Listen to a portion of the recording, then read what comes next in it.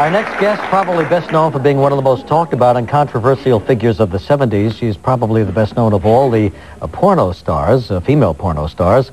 Made a very well-known movie called Behind the Green Door. Then about 7 years ago, she stopped that activity and now is, what would you call it, making a legitimate career or... Well, I don't know if what I did was illegitimate. No, that's right, it wasn't. But in any event... More mainstream. Yeah, mainstream movies now. Making an R-rated film called what, Marilyn? Party Incorporated. Party Incorporated? Yes. It kind of sounds like the old days. Well, it's my business, and I throw parties for people. So. I see. Professional party giver. Right. Now, was it tough for you to get out of that syndrome of the porno films and get into the other area? Well, the stigma is definitely there, you know. But the first R-rated film that I did was called Rabid with David Cronenberg. It was a horror film. I don't know if any of you saw that out there. But it has been difficult, and at this time in my life, I'm married. I just got married, and I really wasn't looking to do really any films. We're starting a family and things like that. So this phone call came very unexpectedly, and I was very surprised and very happy because I didn't want to make any more X-rated films, and I didn't feel that it was necessary. I've only done 5. It's not like I've done 400 or anything.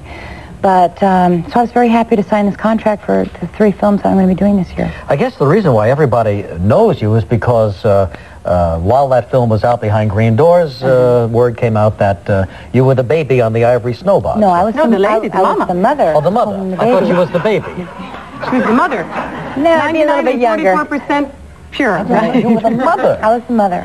Yes. Was that Procter & Gamble? Yes, it was. And they didn't know that you were... No, they flipped out. What happened was I had done the ivory soap box. I was 17. It took them 2 years to get the old picture off the box and my picture on the box. And at the very same week that the boxes hit the shelves, my film Behind the Green Door came out. So it was... And if timing it had been, is everything. Yeah, exactly. If it had been one or the other, I don't know if I'd be here today. So. Well, why did you stop making these porn films? Well, I really don't feel it's necessary for my career. When I started making X-rated films, it was a time in society where there was no erotic films. There was either stag films or art films, supposedly. So it was kind of a new thing. And, you know, I really feel that the AIDS issue is a very, very important thing. And I don't really particularly feel that the quality of X-rated films these days is something that I want to be involved in. You know, I'm not putting that, I know where I came from, so I'm not putting it down. Because I must say that when I was doing X-rated films, I had a great time, and I don't regret a thing. Although you did make one film with John Holmes, who later died of AIDS. Was that a turning point for you? Well, it's pretty shocking, and it's very, you know, I've had AIDS tests. I really don't know if I want to be told that I'm going to die. You know what I'm saying? Fortunately, so far, everything's fine. But it's kind of a catch-22 situation. Now, Marilyn, are you serious when you say you have no regrets? No, absolutely. I have no regrets. Wouldn't you have rather taken this road to begin with? Well, there's a lot of competition. So, but you've made it now, see? I have made it now, but the reason why I have made it now is because of the road that I took. You know, I believe in fate. Would you encourage other young women to go into? These days, no.